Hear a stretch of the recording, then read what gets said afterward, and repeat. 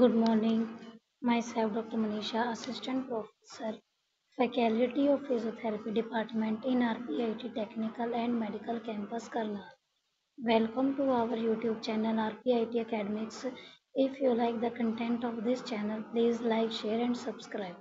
Today's my topic is posterior leg and popliteal fossa. Objectives: describe anatomy of the posterior leg and popliteal fossa. Identify major clinical correlates related to the posterior leg and popliteal fossa. Discuss neurovasculature of posterior leg and popliteal fossa. Muscles of the leg. Muscles of the leg: anterior group and posterior group.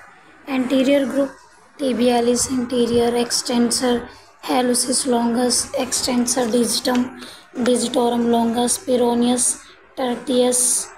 Posterior group: superficial layer and deep layer.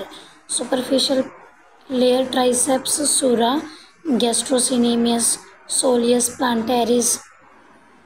Deep layer: tibialis posterior, flexor hallucis longus, flexor digitorum longus. Now we can show the diagram and muscles देख सकते हैं हम anterior compartment में हमारी कौन कौन सी muscles है. tibialis anterior, extensor digitorum longus, extensor hallucis longus, fibularis tertius या peroneus tertius भी बोल सकते हैं.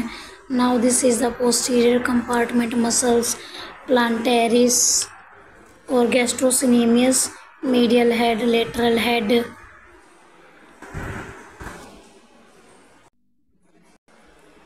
Muscles of posterior leg. Muscles गैस्ट्रोसिनेमियस origin कहाँ से होएगा इसका? Medial head, medial condyle of femur, lateral head, lateral condyle of femur.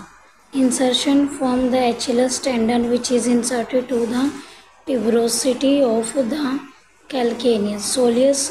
Soleus line of tibia head and upper 1/3 of fibula. Insertion from the Achilles tendon which is inserted to the tuberosity of calcaneus. Plantaris, lateral condyle of femur.